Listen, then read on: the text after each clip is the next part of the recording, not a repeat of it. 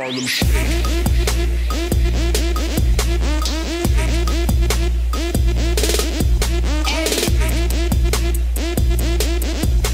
Hold on, calm down. Let's tell those people the story from the beginning. No, not the beginning. So there is this challenge going on between me and that annoying little red fed mob about building a robot that avoids spilling beer. So I wanted to create something unique, something he has never seen before.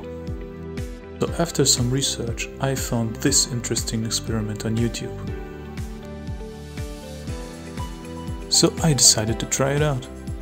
I made this simple magnetic stirrer to see if it works.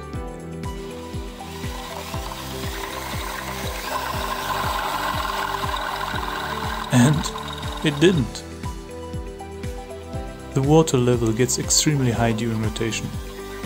That would waste the precious liquid gold before I even started. So after a lot of embarrassing moments that my wife really enjoyed, the final version was ready.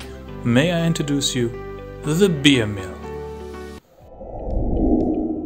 So let's dive into the details. First, we need some sort of a gimbal to give the cup its freedom during rotation. 2 ball bearings in each direction allowed the cup to move freely in these directions. Of course, a gimbal would have done the job, but that's too simple, and above all, not unique or funny.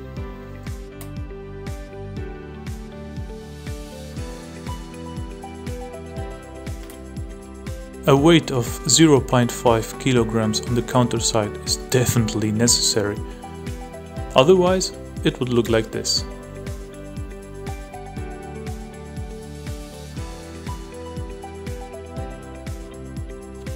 Then, here comes the shaft for the rotation. Since everything is 3D printed, it has to be fixed with a lot of screws to increase its stiffness. Here we have the motor flange mounted with 2 ball bearings to ensure a frictionless rotation.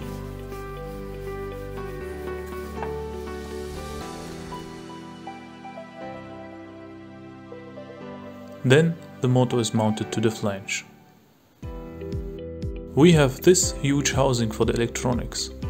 It allows to hold the device comfortable with one hand.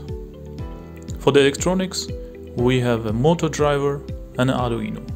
The arduino allows us to accelerate and deaccelerate the motor by pushing the start-stop button.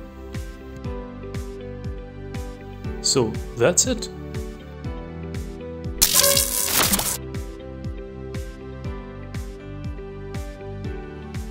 Improvements? Who wrote this down? Must be the red fed mug.